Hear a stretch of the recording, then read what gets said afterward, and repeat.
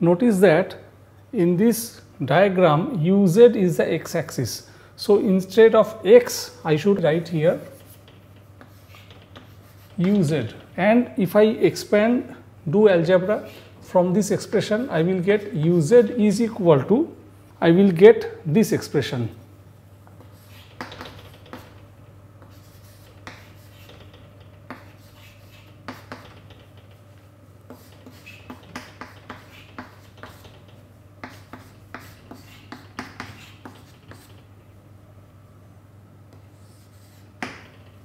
If you expand it and write uz equal to something, then do algebra and you will get an expression which is only this part.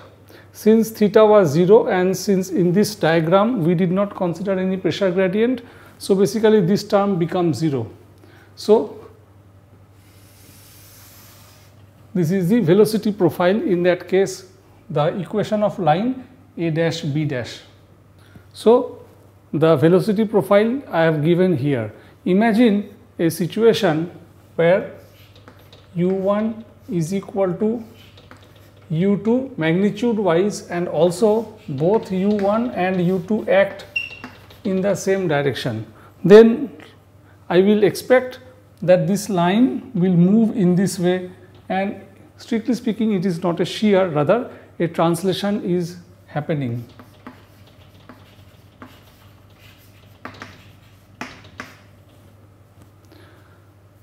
Suppose these are the shears u1 and u2. What I have done, instead of top to the right sense of shearing of u1, I have given it top to left, and instead of top and this u2 shear in this direction, I have given opposite. So, what change will happen in this equation? Basically, I have to replace plus u1 by minus u1 and minus u2 by plus u2. What if both u1 and u2 are acting in the same direction but with different rates? For example, the u1 velocity is bigger than the u2 velocity. As per my diagram, see the half arrow, this half arrow is bigger, this half arrow is smaller, both are moving in that direction. So, if there is a line like this, the line would shift. Okay. So, in this case, where is the pivot or the neutral point?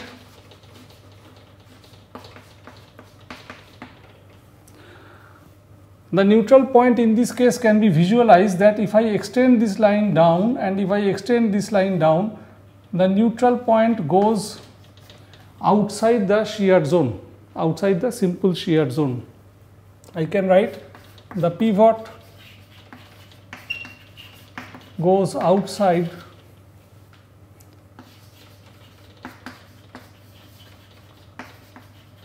the shear zone. What will be the manifestation in the shear zone? In such a shear, there will be top to right sense of shearing throughout. Can that be distinguished only from the shear fabric if this kind of shearing is happening?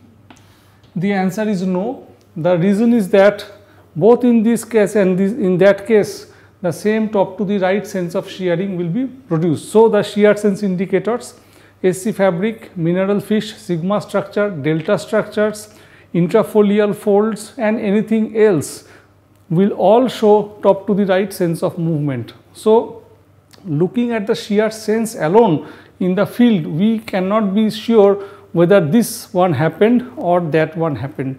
And in fact, geologically it is very difficult to comment which one moved at a faster rate, whether the bottom wall was static and the top wall moved, whether the bottom boundary moved and the top wall was static. In all these cases, same shear sense will be produced, which is top to the right sense of shearing. Can we find out the pivot's coordinate? Yes, it is possible to find out from that equation. Now we can see the equation that we are dealing for such a situation is much simpler than that one. whatever I am speaking for this equation, the same principles will work for here. I am going to demonstrate what is the orientation of the position coordinate of the pivot. Same thing can be done for this equation as well. So what to do? The intersection of A dash B dash line on the y axis, this axis has an equation uz equal to 0. So if I put here uz equal to 0, I will get some value of y equal to y5. So I can write that the pivot has a coordinate 0, y5. Now it can be demonstrated that you can try algebraically. If this is plus u1 and this is plus u2, both shear applying by moving the walls in the same direction, which is toward right hand side. In that case, the pivot's coordinate, this y5,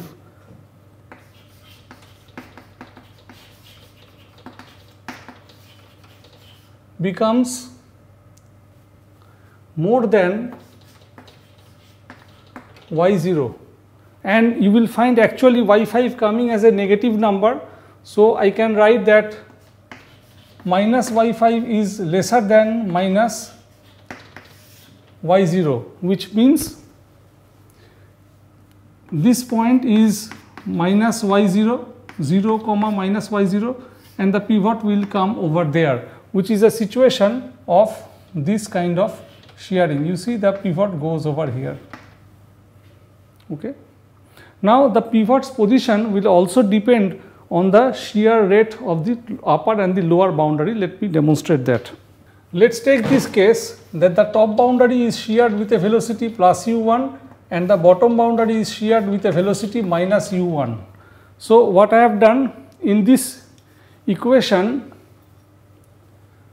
the u2 magnitude becomes same as the u1 magnitude, but note that they are working in opposite direction. In that case, you can find out that the pivot lies at the 0, 0 origin point. This is a 0, 0 or the origin point.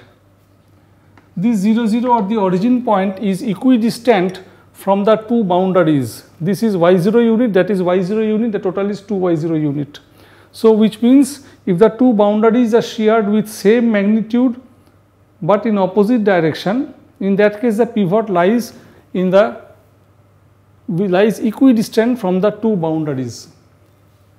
These concepts are important, and along with the strain analysis, these are also to be remembered when you are studying a natural shear zone and trying to see whether such models fit or do not fit. If I consider another situation where u2 is equal to 0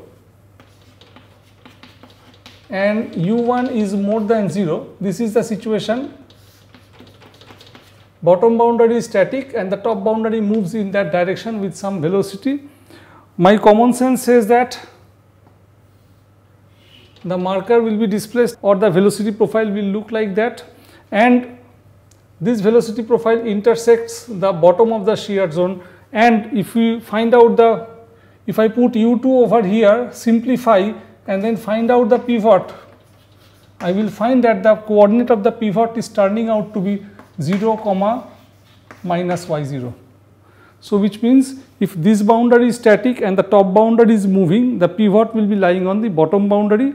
The opposite is also true. For example, if the bottom boundary is moving and the top boundary is static, then the pivot will lie on the top boundary. How to represent that? We can represent in this way. u2 is less than 0 and u1 equal to 0. This is given by this situation that the top boundary is static and the bottom boundary is slipping. In that case, the marker or the velocity profile will look like this is the line and it intersects the y-axis at this point, and in this case you can find out that the pivot is given by 0 comma y0 coordinate. That means the y5 value will be same as the y0, which you can deduce. I have a request to those who are watching the video, do not just keep on watching. Whenever I am saying from this equation this can be derived, or I say that integrating twice and using the boundary conditions I get this, you must stop the video and write by your own, otherwise you will never learn. In the class I never give a clear cut and so direct writing. At every point I stop and I ask the student solve it. So what I finish in the classroom, say for within 1 hour, I am finishing here within 20 minutes. So I repeat, whenever I am writing an equation and you have slightest of the doubt, and even if there is no doubt, do keep writing. Without writing, this will not enter permanently in your mind. Okay, so now this being discussed, as I told you, the same concepts you can also use for this deformation, the pivot's position, that u1 and u2 are in the same direction, where is the pivot? So for that you have to work with this equation, put here the uz is equal to 0, find out the y value, can be done. What we are talking in terms of the strain analysis for the ductile shear zone is certainly an ideal one. There can be many non-ideal situations. We have considered that these boundaries are completely rigid, and when the flow happens, these boundaries themselves are not deforming. This may be true as per the literature if I think that there are two rock units and here some flow is happening. Say this is rock unit A, this is rock unit B, and the flow of the part of the material C is happening. Then A and B can be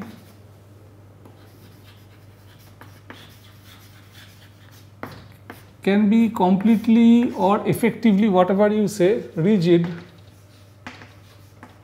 if the viscosity of A is more than or equal to 5 times the viscosity of the unit C, or and also for the layer B, mu B, the dynamic viscosity of the rock unit B is more than or equal to 5 times the viscosity of unit C. Now rock A and rock B may have different viscosities, so the two boundaries can have different viscosities.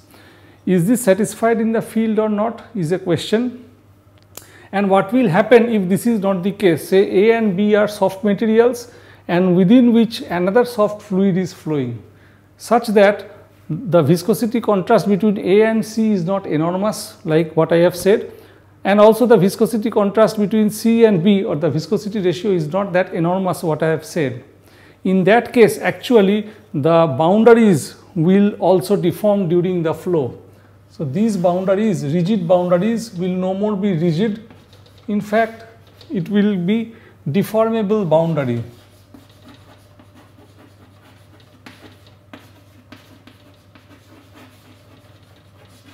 And if the boundaries are deformable, naturally whatever we have discussed will not work in that case.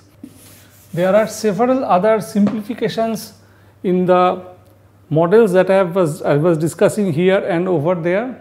We have considered a single fluid flowing. In reality, in the shear zone there can be number of layers, let's say granite and schist, so let's say sandstone and limestone. They have their different viscosities, so 2 or 3 materials can be conceived to be arranged in parallel as parallel layers, and then the shearing is applied. So that is another realistic step in modeling the ductile shear zones.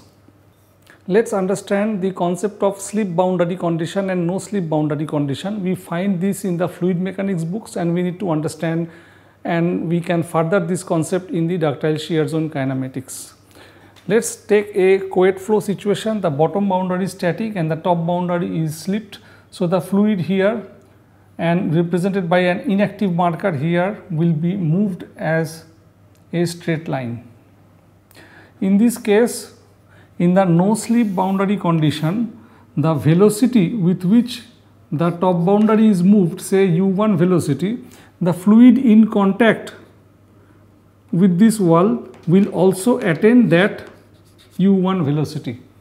The velocity with which the boundary has moved, the fluid in contact also moves with the same velocity. In that case we say there is no slip boundary condition.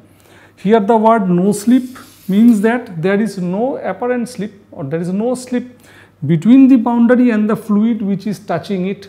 In other words, the fluid is perfectly sticking the boundary. Now what happens in case of a slip boundary condition? You can see this half arrow of same size I have added here, U1, but what has happened is that the fluid in contact with this boundary is not taking up this U1 velocity. The fluid takes up some velocity, but it is not, this fluid is not perfectly sticking with this boundary, therefore the fluid retards. So you can see here this angle θ1 and this angle θ2, same velocity I have applied, U1 at the top. There is one kind of fluid and one kind of boundary, there is another kind of boundary, another kind of fluid. But when the same rate is applied for slip U1 and U1, we can see that θ1 is more than θ2. So this is a case where there is a slip happening between the moving boundary and the fluid, and we call it as a slip boundary condition. So what we were doing here, that I am applying a U1 velocity and the fluid within the channel also picks up the U1 velocity which is in contact, is a no slip boundary condition. Now here a doubt appears sometimes. Once it is said no slip, the geology student thinks that there is no velocity applied. That is not the case. This slip with U1 velocity is not the meaning of the no slip here. And here also, when I say slip boundary condition, this slip does not mean this U1 velocity applied. This slip means there is a relative slip between the moving boundary and the fluid in contact, and here no slip means there is no such slip between the moving boundary and the fluid in contact. Now keeping this in mind, let's look at the Poiseuille flow situation. So this is a case where there is a flow happening in a horizontal channel from left towards right, which means this is a zone of high pressure, then this is a zone of low pressure somehow created, maybe in the laboratory using some instrument, and the fluid is moving from left towards right. And we know from the derivations for the Newtonian viscous fluids, this profile is parabolic in nature. So what is happening at these 2 points, there is no movement happening. But if there is a slip boundary condition, then the fluid moves in this manner that the point A goes to A dash and point B goes to B dash. So a sort of translation takes place. So in case of such a translation, we say that this is a slip boundary condition. Even though I did not apply any shear movement of the walls, there is now a relative slip between the static wall and the fluid here. So it is a with slip boundary condition and a Poiseuille flow. So what we were discussing in all this deduction, and we will be discussing more, essentially we have talked about the no slip boundary condition. Now the point is, in the geological case, which one is happening, no slip boundary condition or the slip boundary condition? I mean the geological deformation of the rocks in shear zones. We do not know, but we tend to think that the no slip boundary condition is happening. Develop the numericals and compare with the prototype. But it will be important for us to think, can we discriminate slip boundary condition from no slip boundary condition in the field? In a no slip boundary condition, in case of an inclined channel and where the Poiseuille flow is taking place, flow against gravity, there is a component and the co-edge shear is also working, we are now going to see the deformation in a different way. I have said earlier, we are essentially dealing with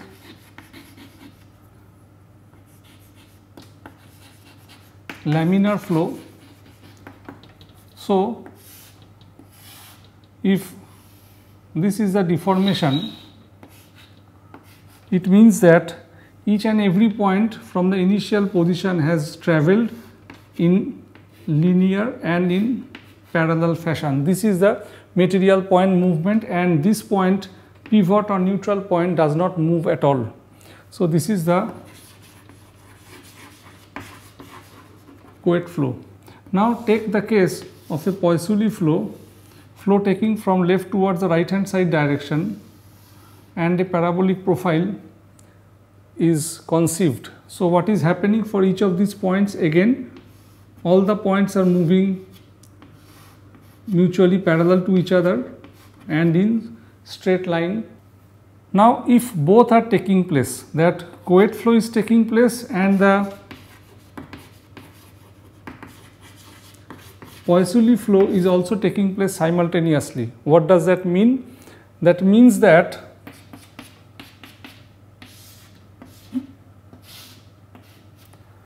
there is a shear and also there is a high pressure and low pressure situation created. Now imagine I am talking about Couette plus Poiseuille shear. If there were only Poiseuille flow, what would have happened? A parabolic profile.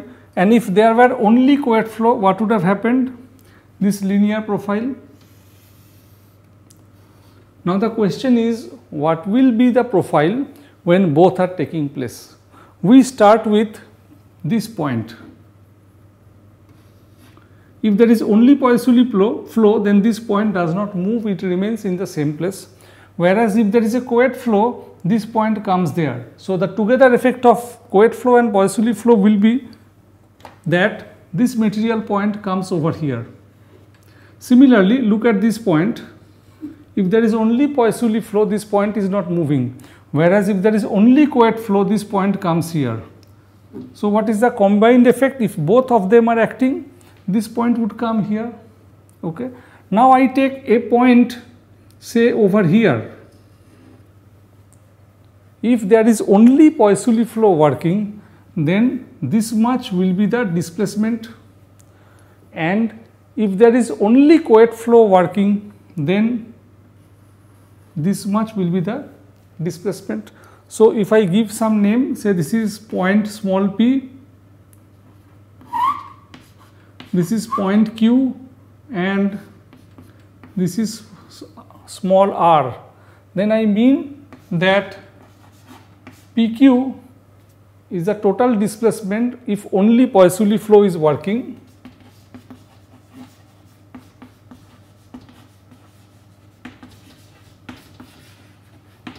whereas PR if only Couette flow is working. Now the question is, if both are working, what will happen? We can see, we can consider them like vector, they are in the same direction. So if both are working, in that case the total velocity must be PQ plus PR, total distance should be taken. So PR is already there and I have to add this PQ distance. So this is P, this is Q, I call it Q dash, and I can write PQ distance is equal to RQ dash distance. PQ distance, this much length I have drawn from RQ dash. So I can say the PQ dash distance is equal to PQ plus PR distance.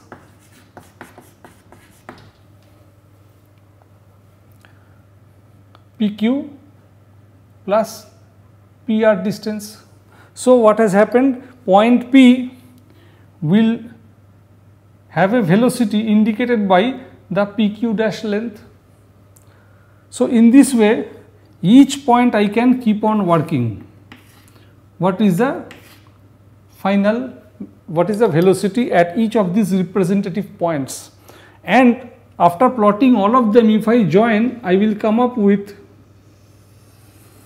this kind of a velocity profile. The yellow curve that I have drawn passes through this point, because I said if both Couette flow and the Poiseuille flow are working, this point comes over here.